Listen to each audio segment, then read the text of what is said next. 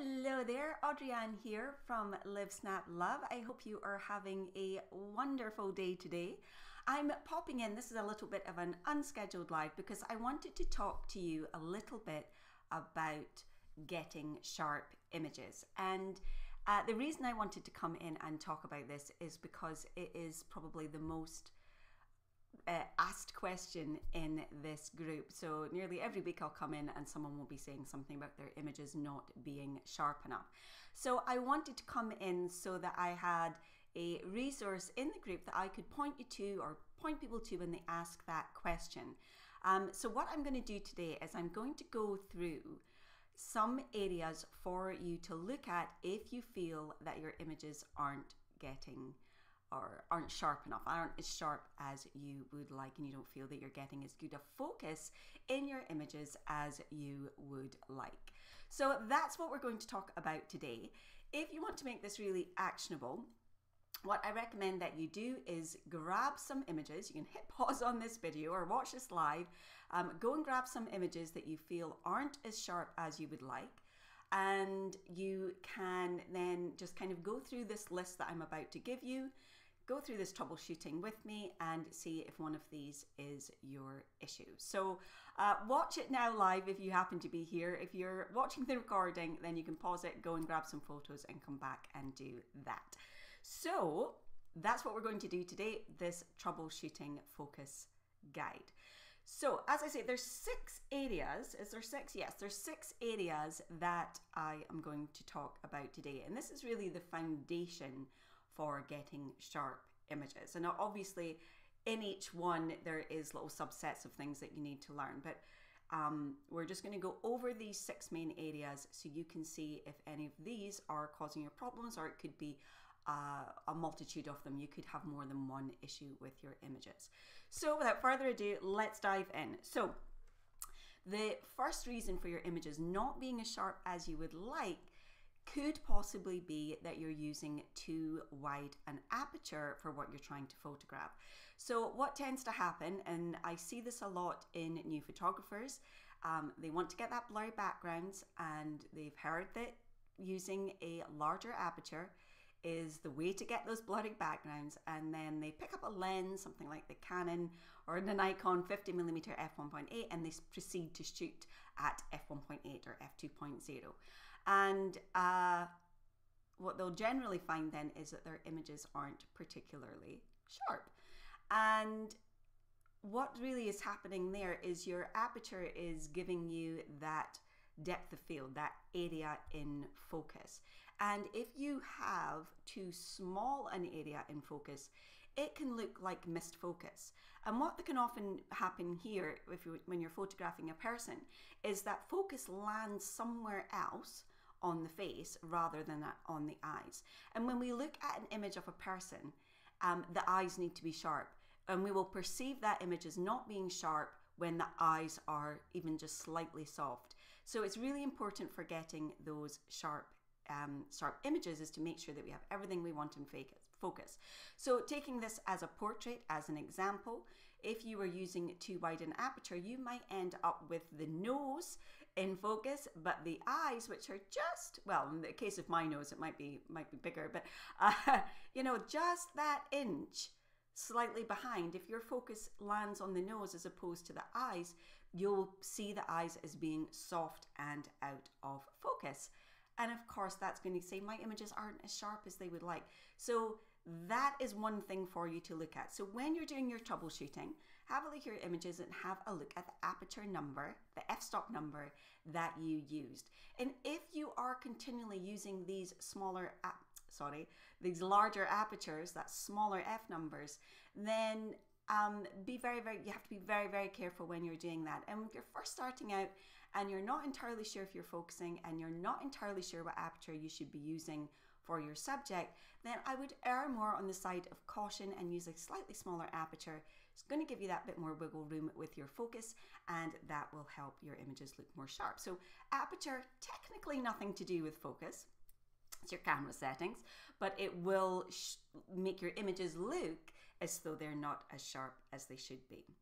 The second one, again, this is actually technically nothing to do with focus, but it's a common reason for your images not looking sharp, and that is choosing too low a shutter speed for what you're trying to photograph.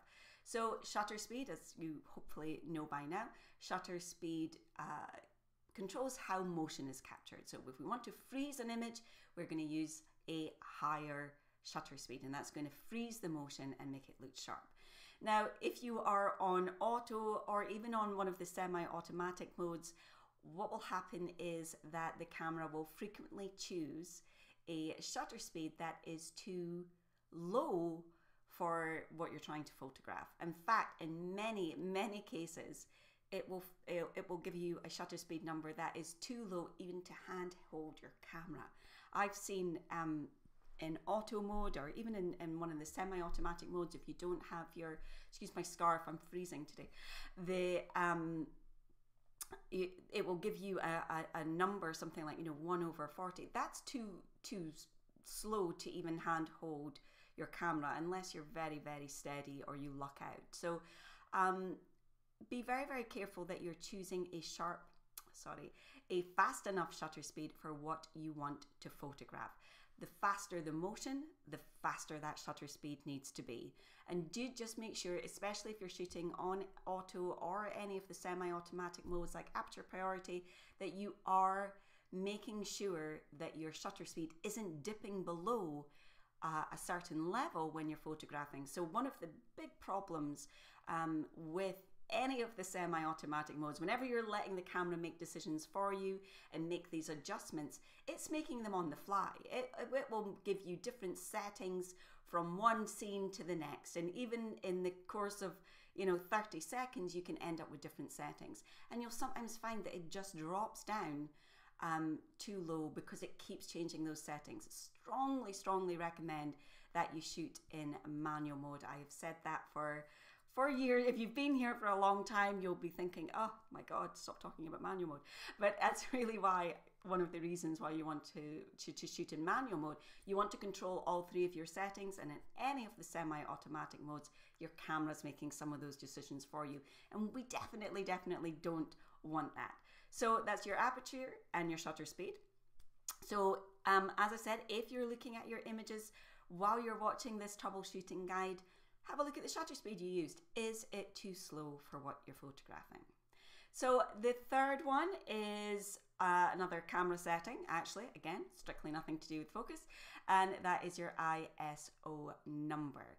So your ISO is your camera's sensitivity to the light that you let in via your aperture and your shutter speed. And if you have a high ISO number, that can cause this kind of noise in your images. Now, what can often look like missed focus is actually just that little bit of noise in your image. Or maybe not missed focus, but it can make your images not look quite as sharp if you have a lot of noise in your image.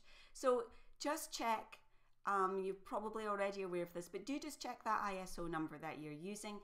And if that is high, it could be that it's not that your focus is wrong, it's that you have too much noise in your image. But it can be difficult to tell the difference. You have to get quite good at being able to evaluate your images and seeing what is the problem, because it can look like other things. But that is something else to be aware of. Or if you have underexposed in camera and you've brought the exposure up, even if you're using a low ISO number, that's going to make your noise worse. So again, have a look at your ISO number. Is that high, or did you bring up the exposure in processing? It could be that you have just a little bit too much noise in your image, and that is causing the whole scene to look softer than you would like. So moving on now, that is actually 3 camera settings there. That's your aperture, your shutter speed, and your ISO. And funnily enough, that is the 3 that you would choose in manual mode. So we do have a manual mode cheat sheet, which gives you some ideas of the numbers for your aperture, your shutter speed, and your ISO. So if you haven't downloaded that already, go to audrianphoto.com/manual mode. I don't know if I can type in a comment here. I'm going to see if I can do that in just a moment. And you can go and grab that, and that will give you some better idea of your settings. I'm just going to type that in just now. And you can see how bad a typer I am. There you go. And that you can go and grab that manual mode cheat sheet. Okay, let's move on now. So we've covered aperture, shutter speed, and ISO. So the other reason that your images might not be as sharp as you would like is your focusing mode. So now we're actually really getting on to focus here. So your focusing mode is your way of telling the camera what you are photographing. Now, when you first get your camera, it's going to be on auto. You are leaving it to the camera. You just don't want anything to do with that.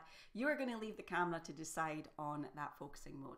But obviously we don't want that. If we want to get good photos, we have to learn how to take control of the camera ourselves. You, my friend, are 1,000 times more intelligent than your camera, even though it costs a lot of money and the pro use it. When you have that on any of the auto functions, and I mean that with your auto functions for your focus as well, you are not going to get great images. You need to learn to tell the camera what you want it to do, and then it becomes an amazing piece of kit, but you have to take control. So taking control of your focusing mode is another thing that you can do to make sure that your images are sharp.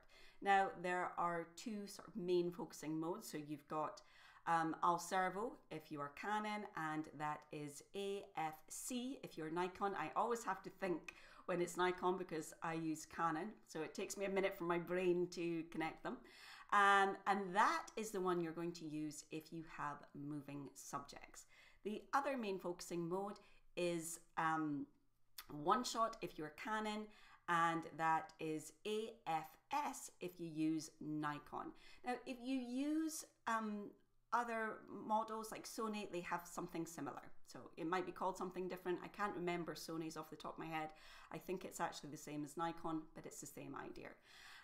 So you have one shot, or AFS if you use Nikon, and that is for still subjects. Now you have one that's in between there, and that is the auto mode. It switches between the two. It will switch between one shot and Al Servo depending on when the camera thinks your subject is moving or still.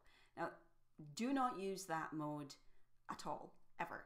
You never ever want to use that mode because you cannot rely on your camera to this bunch of wire and sensors to see whether your subject's moving or not. That's up to you. So don't ever use that one. So always make sure that you're using the correct focusing mode for what you're photographing. So if you haven't been doing that up until now, make sure that you start to do that. The next one is your focusing technique. Now there are different focusing techniques, there's different focusing strategies. You're going to mix and match different things depending on what you photograph. But at the very, very basic level, you want to make sure that you're choosing your own focus point. Again, we're striving to take control of the camera. And when you have your camera set to automatically select the focus point, it can't tell really what you're photographing. It can't see a scene, remember, and it can't tell what you're trying to photograph. So it will just see this scene here, and it has to try and decide whether to focus on me, the plant behind me, oh, it's the wrong side, plant behind me, the light over here. If somebody comes into the frame, does it switch focus? It doesn't know what to do. So it's just going to have to take a guess. So that's when you end up with something in focus in your image that you didn't want, and the thing you did want in focus to be completely out of focus. So we always want to make sure that we are choosing our own focus point. And as you start to use those wider apertures that we spoke about in the beginning of this live, then choosing your own focus point becomes absolutely critical. So get into the habit of doing that now. It does take a little bit of getting used to if you haven't been doing that so far, but it's definitely something that you want to get used to. And you'll believe me, trust me, when I say that after a while, your little fingers will just go there and it will choose a focus point really quite quickly. And it really will depend also on how many focus points you've got. The sort of entry levels will have 9 or 11, and then as you go up, you can get 128 point focus point systems. So, and it gets a bit more tricky to scroll quickly through those, but certainly the best thing you can do is choose your own focus points. So make sure that you're doing that as well. So we covered 5 so far, and we covered aperture, shutter speed, ISO, your focusing mode, and we've just spoken about focusing technique. The final one is the least likely one, but it is one that I want you to be aware of, and that is that there is a focusing problem or issue with your lens. Now, the reason I'm putting that at the very bottom is because although it's one that a lot of people spend a lot of time worrying over, it's actually the least likely reason for you getting images that are not as sharp as you would like. And as I said, that is when your lens needs calibrated to your camera. Now, I just want to tell you, I have had over the years 11 different lenses. Sold some of those. I actually might have had more, but I've sold some of those I still have. I've swapped out lenses, and I actually calibrate, and I've been doing this now in total for 2007 till now, what's that, 13 years. And I calibrated for the first time ever just at the weekend or a few days ago. I can't remember when it was now. So that shows you just how often calibration usually needs to be done. And the only reason I think I needed to do it is I had noted, I think I must have knocked it or something.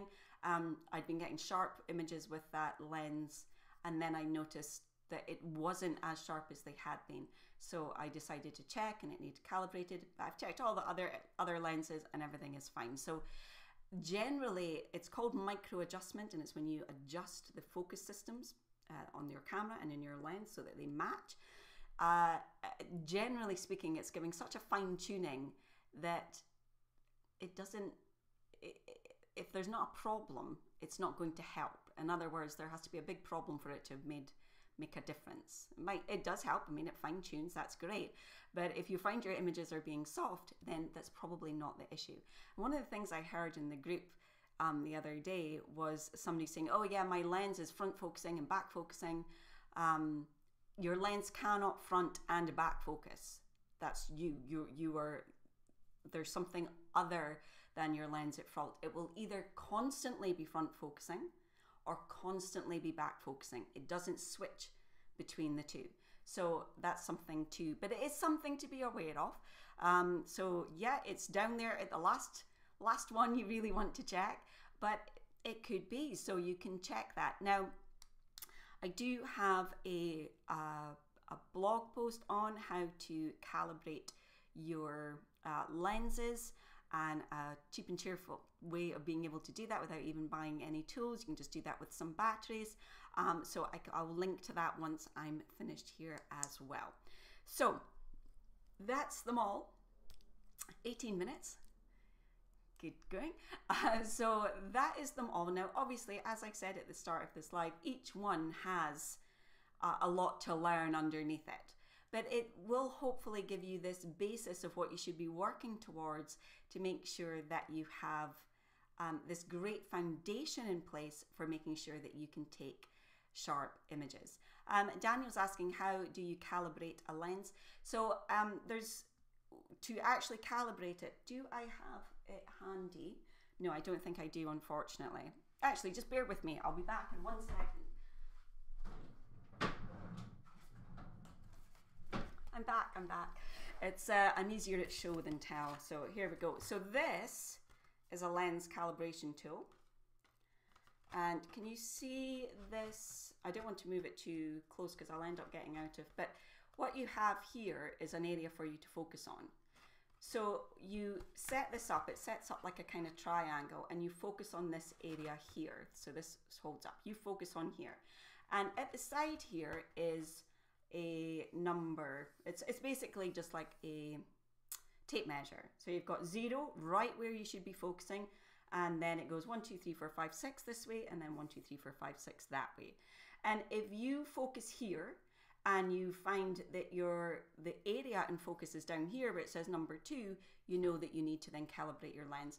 And you'll do that in your camera by going into something called, it'll be different things in different cameras, but called AF micro adjustment, something along those lines. And you just adjust it until you get it back to 0, or you can send your lens and your camera away to be calibrated. But as I say, least likely. So the first thing I would do, these things you can pick up. This is a cheap and cheerful one. You can spend a lot on a lens calibration tool, but this cost about, I don't know, I think it was about $10, something like that, for a pack of 4 or something like that. I can't quite remember now, but very, very cheap and cheerful.